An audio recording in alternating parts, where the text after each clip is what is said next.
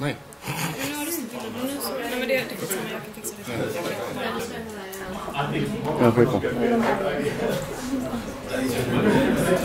Det du kan göra om något gör det lättare för dem när man ska lägga på det är att göra typ något knäpp så kan man gå efter det.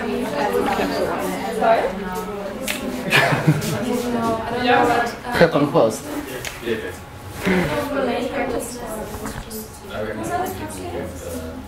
Do you know who made the cupcakes? I just appeared.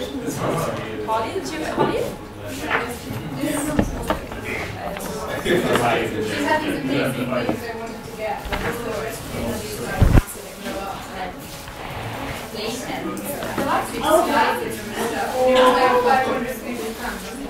oh my god, it's so justified to get it. Then they like looked at the picture and it was like babies. Yeah, it looks huge when the babies are like with us, one of us takes the whole thing. Okay.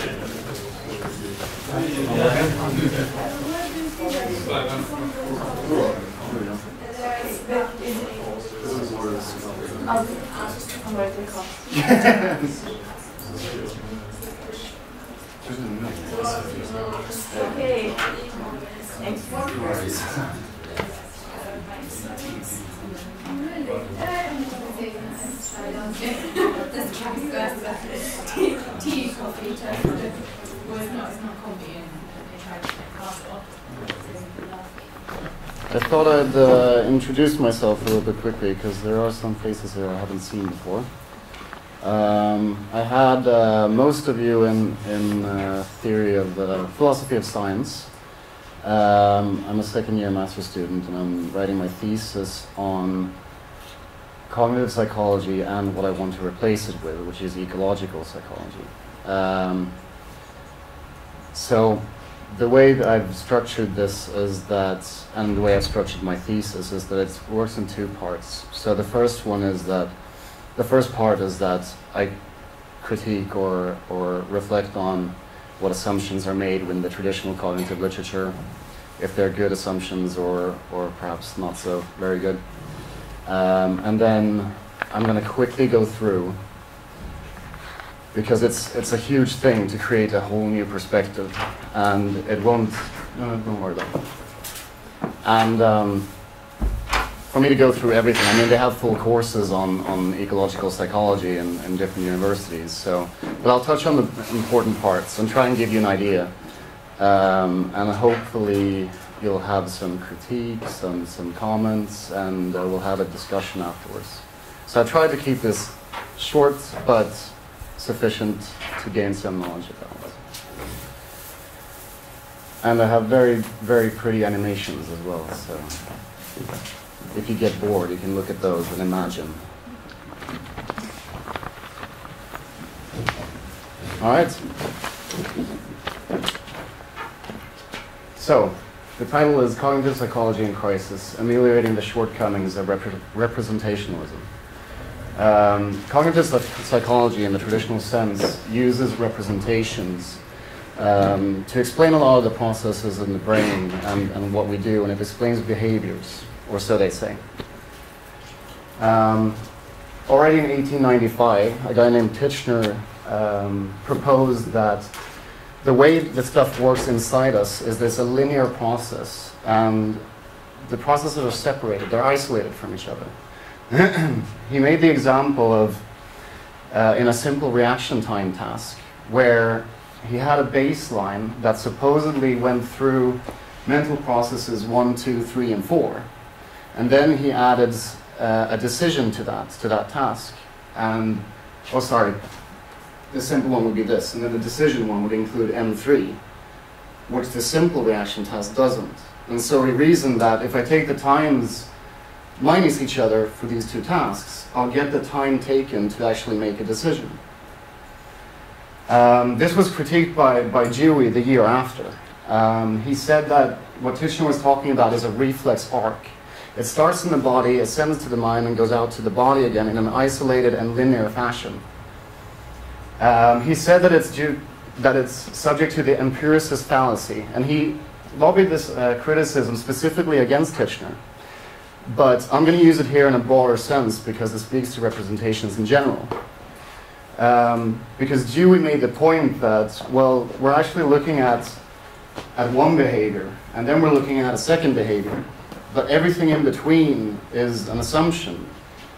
M1 through M4, they're all assumptions about how things work and what exists. They're not something that we have observed. So that's why that process in between here is the question mark. And that's them arguing. So, representations as assumptions. We have the unobservable entities, the M1 through M4. The assumption is that they're linear and isolated. And Dewey was talking more so about, well, there aren't just isolated processes in our brain. There's stuff going on apart from that. He wanted to say that we had organic circuits instead. And he wanted to include the environment more so. He wanted to include our body more so than Titchener did. And he's argued that there were parallel processes, not only these linear separated things, but that there's a lot going on at the same time. And they're loosely coupled with each other and affect each other.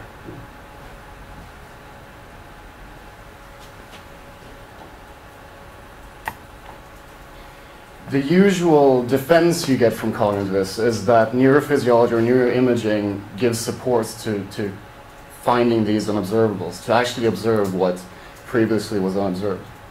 And the issue with this is that there are a lot of problems with neuroimaging as it is.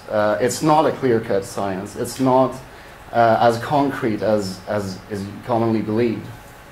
The main issues, the first one, is that you have baseline comparison issues, which essentially means that when you do these studies, for example, in an fMRI study, you have a baseline behavior, which is basically, please lie in here and don't really do anything, just think freely. And then you ask them to do something like count or solve a problem and whatever else. But the issue here is that you compare this behavior to something that you don't really know what they're doing. They might be solving algorithms in their head because they think that's fun, or we just can't know what they're doing with this baseline. So we don't have a good baseline in that sense.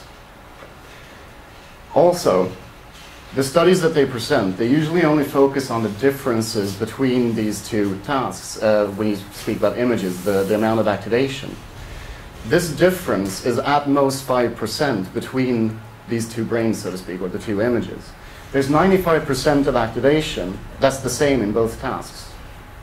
And what is that? And that's usually ignored or not talked about. So we don't know what that 95% is. It's usually also treated as, say you have this task where they do solve a problem, and they see some more activation in some area. They treat it as if there are essential regions of activation, when in actual fact, it's just a coincidence of activation. There's no causal, you can't get a causal mechanism out of it, it's a correlation essentially. Another issue is that there are several steps of inferences when you talk about imaging, and perhaps specifically fMRI. The first inference is that more thoughts equals more activation. The second inference is that more activation is more blood flow. And blood flow is what we see in fMRI, for example. So these two steps of inferences gives issues if you want to argue that what we actually are seeing are thoughts, or are whatever process it is that you want to discover or look at. And the last issue is that not only all of this, but this also averages. It's averages over time, it's average over space, over regions, and it's also an average between participants. And this also models the results that you get, but are barely mentioned. Now, this is known with neuroscientists most often. They have workshops, and I know of one specifically that brings in scientists, and they discuss amongst themselves what are the analytical issues we have with this specific method, for example. So neuroscientists are usually quite good with this, and they know the issues already, but there are issues with cognitive type people that take these studies and think that they've proven something, and then they use that as proof when really it doesn't lend itself to it. So we don't really get much evidence from neuroimaging, and we're stuck with these unobservable entities. So if we then resort to saying that, All right, so representations might not exist at all, but they can be useful anyways. We think of them as theoretical entities. This is called entity realism and would be a last outpost for representations. It means basically that if you have an unobservable thing, you can use it as a tool if it lends itself as one to observable processes. Gravity is a good example of this because we don't actually know what the physical makeup of gravity is, but it's obviously very useful to physicists. So that would be an example. But in psychology, just because we observe behavior 1, we observe behavior 2, and we name the process in between memory, what does it explain? In my mind, it doesn't really explain anything. We've just named something that we don't really know what it is, or even if it does in fact exist. So what are we doing this for? And if this is the last outpost you can give to representations, then you might want to reconsider using it at all.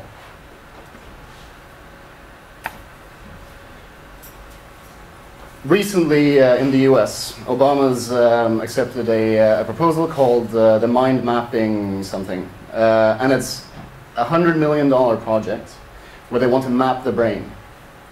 And this is not a very good idea. It's a good initiative, but it's not a very good idea relying on these representations and stuff and getting the areas out that do specific things. So I try to find out something like, well, what do we know about the brain, and what is there to find in the brain if there does not exist representations or whatever. And in response to this brain mapping, there was a lot of criticism, and one of them was a blog post just about this. And what we do know is that there aren't really these finite, discrete areas, but the brain is deeply interconnected. We have connections everywhere. It's just what our brain is, essentially. Exemplified by this is the visual areas that we, at first thought, relying on Titchener's type of argument, that visual processing goes to V1, to 2, to 3, and that's what it does. And it's, again, a linear process, an isolated one.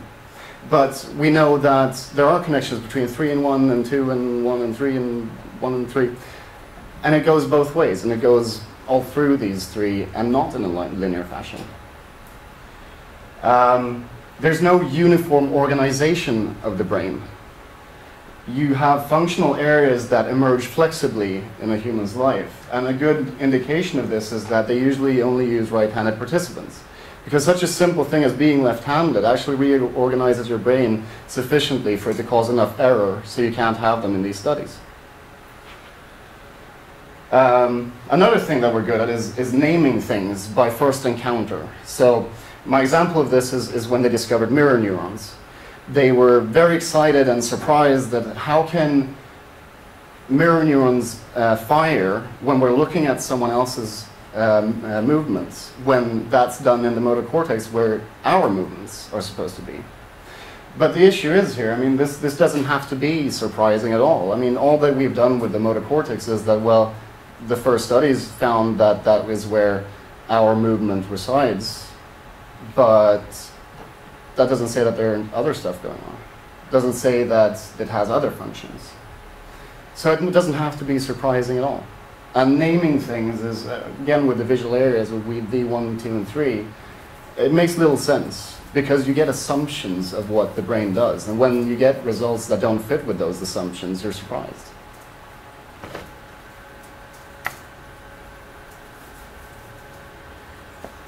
So a famous study was made on dead Atlantic salmon. They put it in an fMRI and they showed pictures of social situations to the salmon, and they asked the salmon what emotion was appropriate to feel in this situation. And they found a fair amount of activation in the dead salmon's brain. And the issue here is that if you do a simple statistical error, you show uncorrected results. What happens is that you get more activation than actually is there. This lends itself to type 1 errors, that we actually find something, but in actual fact, obviously because it's a dead salmon, there is no activation. It's a type 1 error.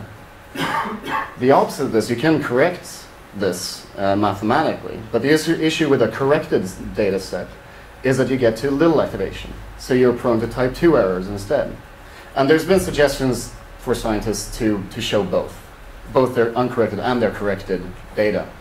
But it's still an issue that there are still studies coming out that have uncorrected data but just don't mention the issues with it.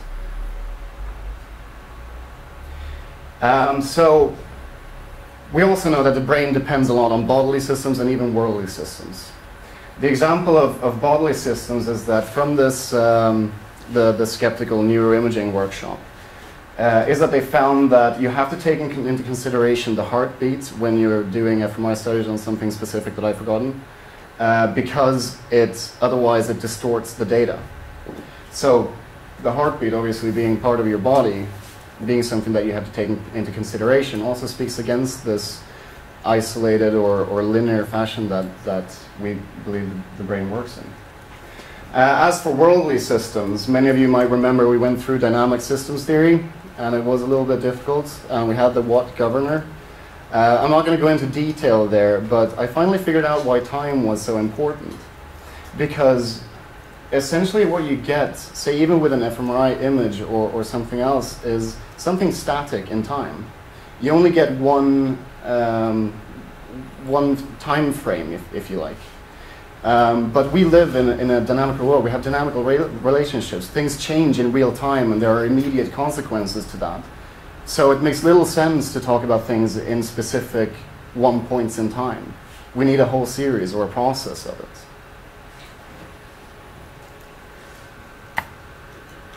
So going through all this, I started asking myself, well, okay, what can I conceive of must exist in the brain? Because your brain does something, obviously. It's not there without a reason. Evolution would have gotten rid of it by now if that was the case. And these are just two thoughts that I had that I sort of figured, well, this probably has to be there. The one in brackets I'm unsure with, so take that one lightly. But obviously we hear, we see, we touch, and that obviously has to have some form of activation in your brain. There has to be overlap because we do things simultaneously. And this obviously has to overlap with movement as well, because we guide our body and we move in the environment and stuff like that. But the main reason I show this slide here is because it's a worthwhile question. Because we make so many assumptions of what the brain does. It's complex. It solves issues and it interprets things, and it does these amazing things. But they're not necessary. We don't necessarily have them in our brain. And it's a good question to ask, I think. So if it's this riddled with issues, why do we still have it? And one of the reasons is that it relies on something called Hegelian arguments. Hegelian arguments are basically arguments put forward to constrain or restrict alternative explanations. One example of this is Chomsky's verbal learning argument. One of the conclusions from that is that if you do not have innate language in your theory, then you can't account for language. This restricts the field of study, because any other explanation is denied without even going further into it than that, without listening to the arguments for it. And these arguments aren't taken lightly in the discipline. They're followed, they're relied on. And that creates issues, obviously, because if we have issues like I do with representations, what do I do to create an alternative when someone's already said that I can't do that? I came across falsifiability again. Thinking of the memory experiments, you have someone come in, sit down, read a list of words, and then you have them recall those words later on. And obviously the process in between isn't observed, it's assumed, and all of this that I've gone through. What if a participant can't remember any words, or can remember very few? Does that falsify theory? No, it doesn't. And there are two issues with this. The first one is that obviously a theory not being falsifiable is in question of whether it is a theory at all. if you can't falsify it, it's not good science, basically. But the other thing is that maybe we're not even justified to falsify, say, memory from a participant not being able to recall anything. Because what is it that memory experiments are looking at? Well, they're looking at the unobservable process, and they're trying to get to it through the two observable behaviors, but that's not what the theory is talking about. So we're not actually testing the theory per se, we're testing something else, which is an inference towards what we are actually saying with our theory. So that protects the theory, and protects us too much, in my mind. Another thing is a frame of reference issue, and there was a neat example with frogs. What they did was, when they were tadpoles, they shifted the eye 180 degrees so that it would see forward as backward and down as up. And when they grew up into adult frogs, if a fly flew over the back of it, it would stick its tongue out in front, and it couldn't adapt its behavior. It was fixed. And why we see this as not a problem, but something worth investigating, is that we can see the frog both in an objective perspective and in a subjective perspective. We have two views on it that it doesn't have itself. Frogs might not see the world in forward and backward and up and down, but we infer that it do because that's the way we see it. So the frame of reference is an issue because we attribute, and I'll come into it a little bit more down here, but when we look at fMRIs, for example, we see the person behaving in one way, and we see the images of when they were doing that. But essentially, there's a frame of reference issue in that, because we have both perspectives. We can't draw any definite conclusions from those. Anthropomorphism and anthropocentrism are related to each other. Anthropomorphism is the misassignment or misattribution of human qualities to other things. Like with the frog example, we might think that it sees the world as we do, and so we come to conclusions about what frogs do and don't based on our qualities. Anthropocentrism is, we see the human being as the pinnacle of evolution. We derive from religion that humans are made in, what's it called? Made to reflect how God looked or was.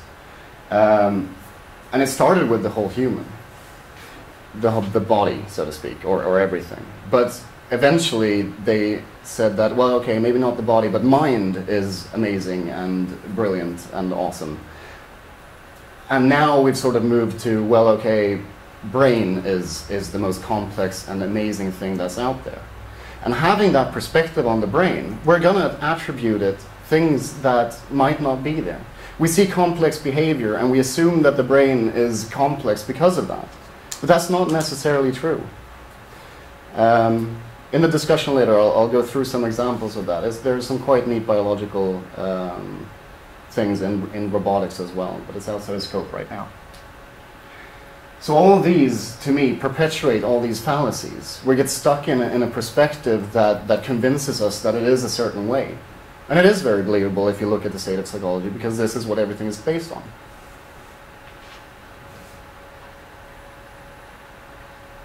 That guy doesn't want to let go of a ghost. I thought it was fitting.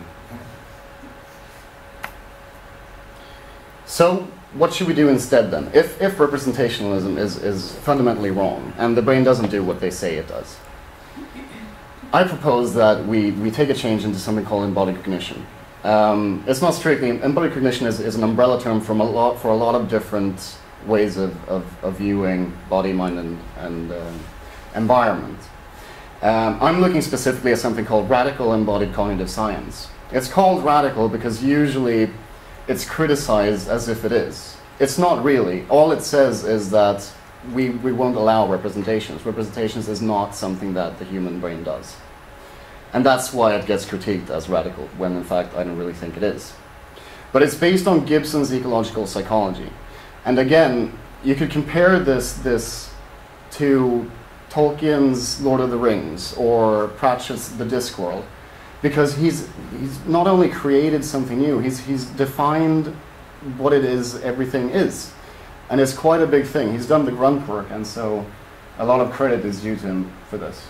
But again, I'll focus on the radical embodied cognitive science stuff. I'll try and go through it. There are quite a lot of definitions coming at you right now, but I'll try and be as clear as possible.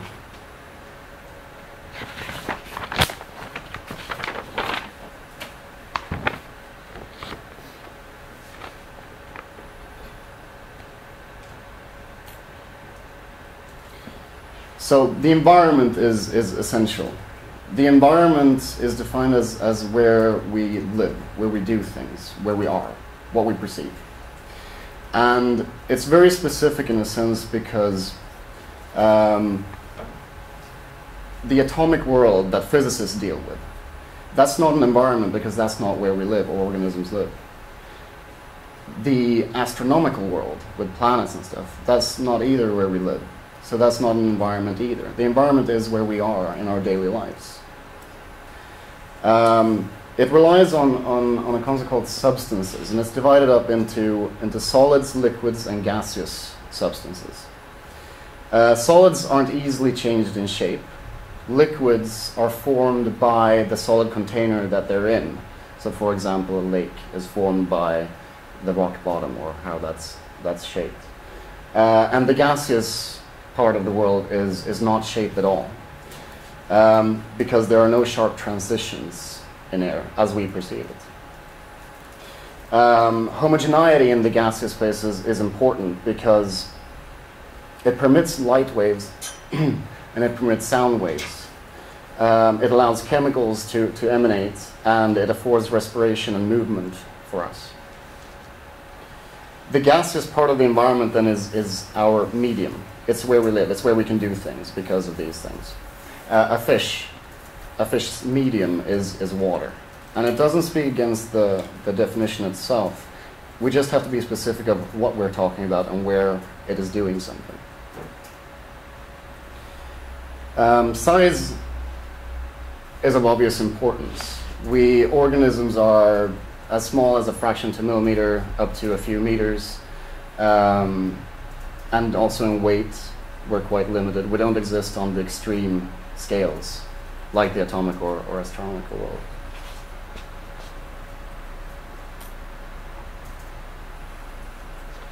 So, another good concept here is persistence under change, because the environment has a certain shape, a layout. And it's both permanent and changing. So when we speak of permanent, that's obviously in a relative sense. And it depends on the time frame for persistence. So permanent objects only exist a certain amount of time, but some objects can obviously persist a very long time. Now, if we take an ice cube as an example, if it melts, a physicist would argue that, well, we have conservation of matter, so it doesn't really go out of existence. But that's not entirely true, because there is something that does go out of existence, and that's a light reflecting surface. The ice cube isn't there to be perceived anymore. So we start talking about something called the ambient energy array. And what it is, if we take light as an example, or seeing as perceiving, it relies on two things. One thing called ambient light and one thing called structure. So if you imagine you're in a room that's wholly fog-filled, but lighted with sunlight, for example, it has ambient light because your receptors are activated. But it doesn't have any structure. We can't see anything. Instead, structure comes about from light reverberating on items, objects, the environment, and then strikes our receptors. So an ambient energy array has both, and it enables us to perceive things.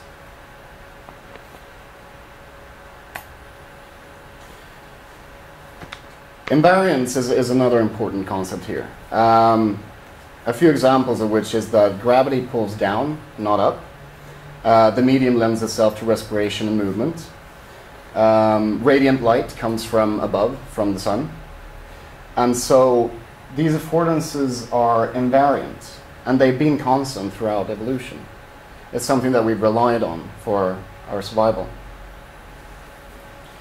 When it comes to perception, then, we have an essential structure, which is what, at any point, there will be a structure. And a perspective structure is if you're there observing it. So there is an invariant structure in the ambient light array. And by us being in a certain place observing it, we have a perspective structure. And the perspective structure changes because we move. We move our head, we move our eyes. But the essential structure doesn't. Another philosophical importance is direct perception. And it basically means that we perceive what's really out there. What we perceive is there. That's what the world is like. And specifically in radical embodied cognitive science, we find the meaning of things as well outside in the environment of objects, not inside our brain. And it comes about through the structure, from perceiving structure.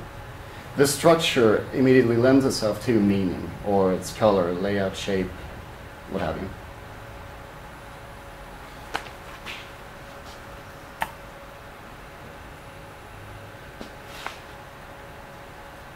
So, exteroception is similar to what I was talking about with essential perspective.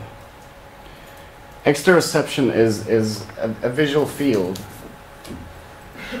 a possible visual field. It's not where some observer is, but it's a possible one. You can be there. And if you are there, you have something called proprioception and egoreception. Egoreception refers to that you always see yourself. Wherever you are observing something, you see yourself. You see the outside of your nose, for example. You almost often see your hands and arms, sometimes your hair. You're always a part of what you see in the environment, and you can't distinguish between those two because you always see yourself that way.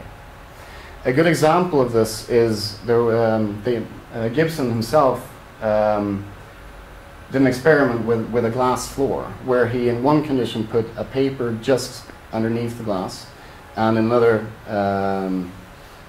situation where he put it far beneath the glass.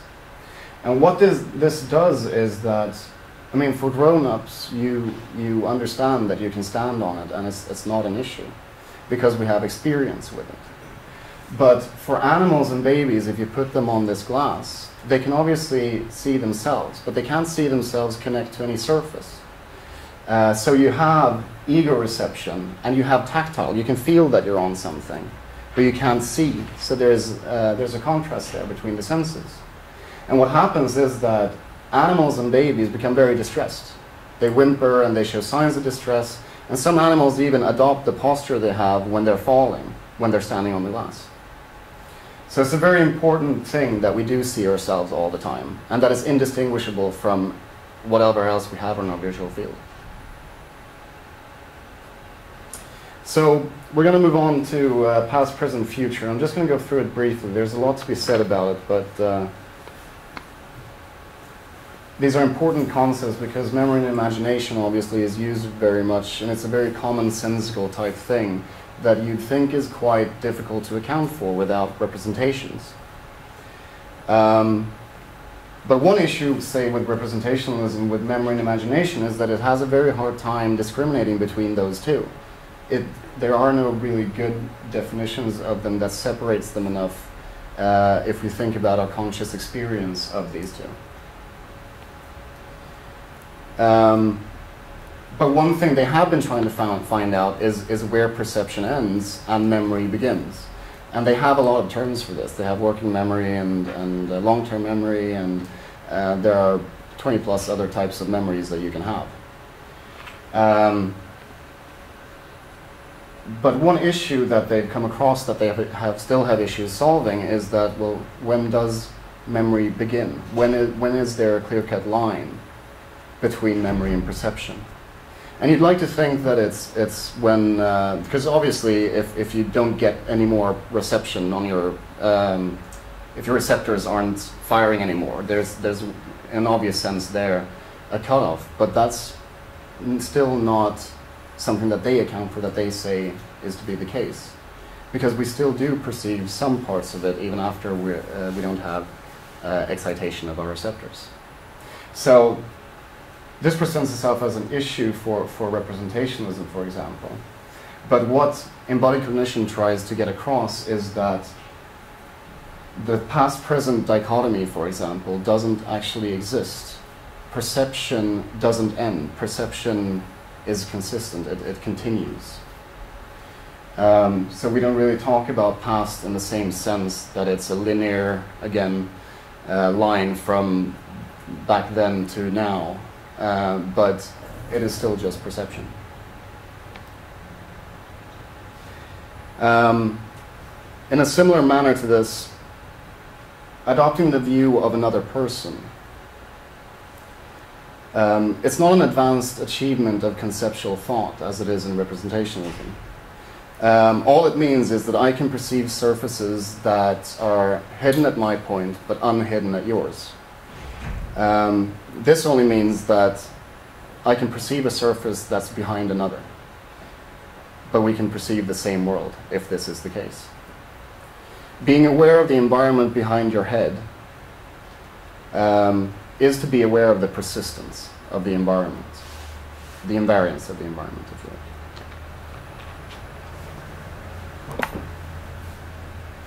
Affordances is a very central concept in embodied cognition as well. It is what the environment affords to a specific organism, what an organism can do, essentially. There's a very famous quote of Gibson where he muddles what you thought you knew of affordances, and then he sort of throws this at you and you don't really know what it is anymore. But the point he makes when he says that it's neither subjective nor objective or both is that you don't really need to separate. They're just 2 points of perspective. They're not something real in that sense. And in embodied cognition, an affordance is something that points both ways, to yourself and to the environment. Kicking a ball relies on both your physical makeup and the environment there that would lend itself to that behavior. So an affordance always points to both the environment and yourself. So there is no real subjective or objective thing about it.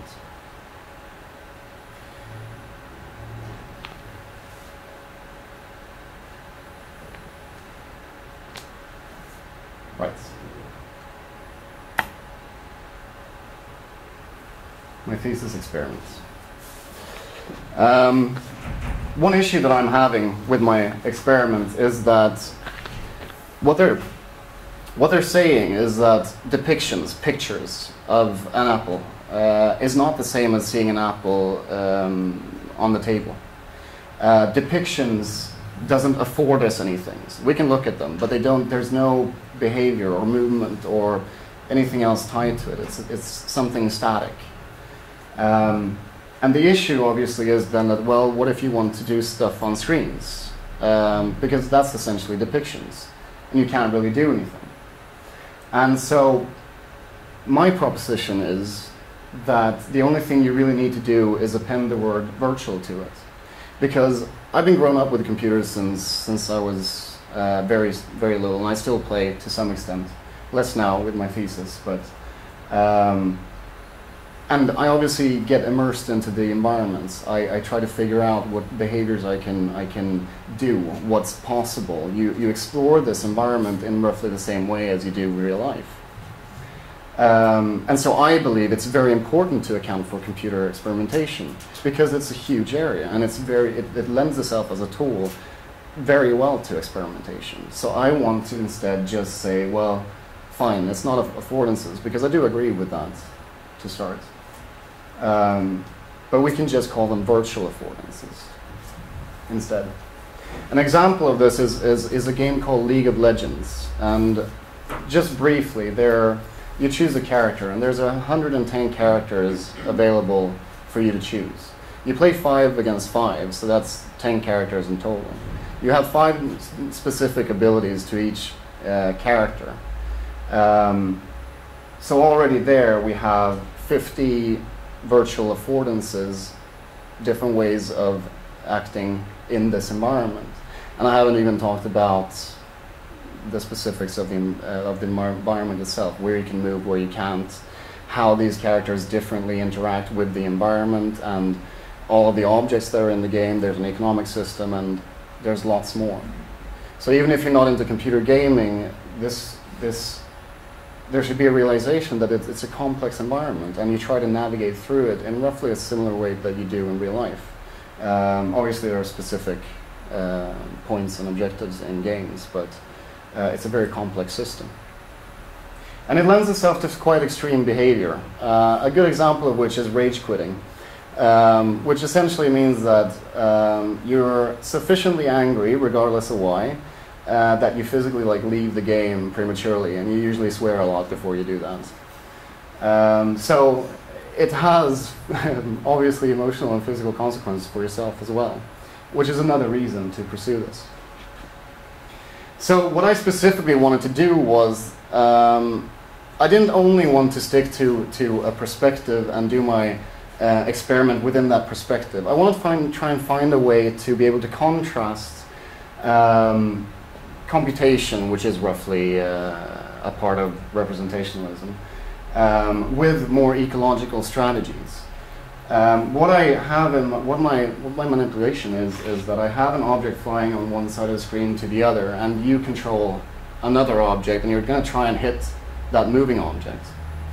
And these two different strategies should reveal differences if you're actually using a computational strategy or you're using a more ecological one. If you're using a more so computationalist approach, the idea is that you're going to see roughly where this thing is going and you're going, and sort of map out where they'll intersect, and you point your thingy there and it'll hit eventually. So you'll get straight lines essentially as a result.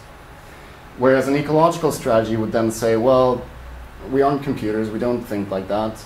What we do is we follow the environment, we look at the environment, and that's what we interact with. So what we'll do is we'll try and hit this thing, and we'll change our direction more and more towards it. And what we'll get is more arcs than straight lines. My obvious issue with this experiment is that it's horribly ecologically. It's not ecologically valid. It's a two-dimensional thing, and it's a very simple game. But my point isn't to actually contrast. My main point to make is that we can experiment with screens even within this perspective, and it's an important thing to account for. What I would like to do is prove this point with something that actually will give me results. A three-dimensional interceptor is I named my program that. And essentially what you would do is you'd have the first person's perspective of looking up towards the sky, and you're going to hit some object that's moving up there. And I believe that if you have a three-dimensional perspective on this, you'll most definitely see arcs, and in a much clearer way than my simple two-dimensional program was. For future research, I guess, but I have to complete this one first. So. All right. Thank you for turning up and listening. Thoughts, questions, criticism. But we'll have a short break, I think, first, right? Yeah, we hold the room till 2. Sweet. So if you want to stay, then Yeah, free fall. but if you need to go somewhere else, we said we wanted to do. And thank you for the opportunity as well. No problem. Thank you for coming. Thank you.